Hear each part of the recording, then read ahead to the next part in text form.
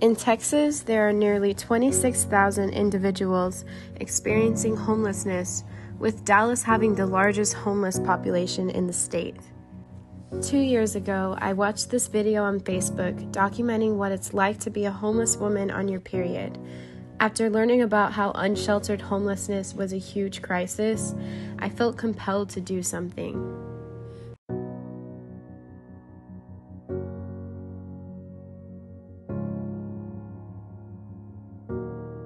You are not hidden.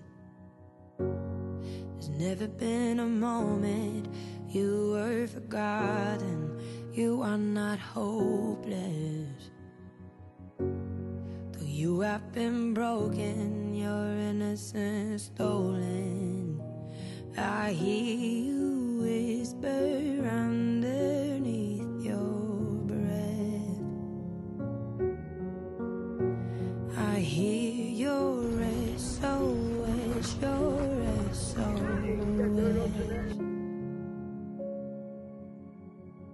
I will send out an army to find you in the middle of the darkest night. It's true, I will rescue them. Homelessness is lonely. There is no distance, And I could see where it would be very easily cannot be covered.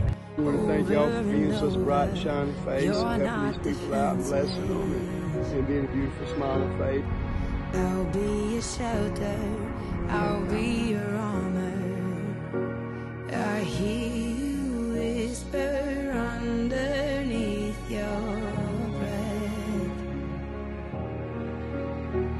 I hear your SOS, your SOS.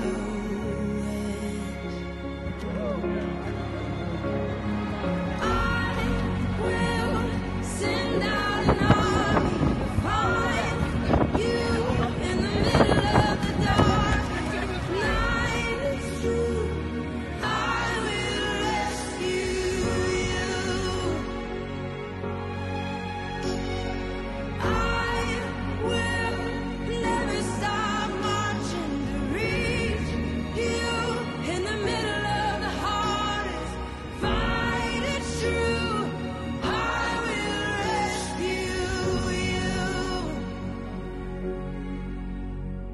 I hear the whisper underneath your breath.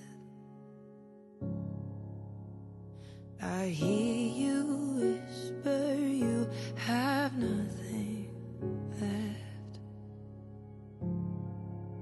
bag and a sandwich. I will send out There an should be a mask in there, army to too. find you Have a good day. in the middle of the darkest night. It's true, I will rescue you.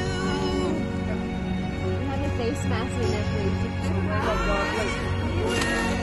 Never stop marching to reach Thank you. You too. God bless you.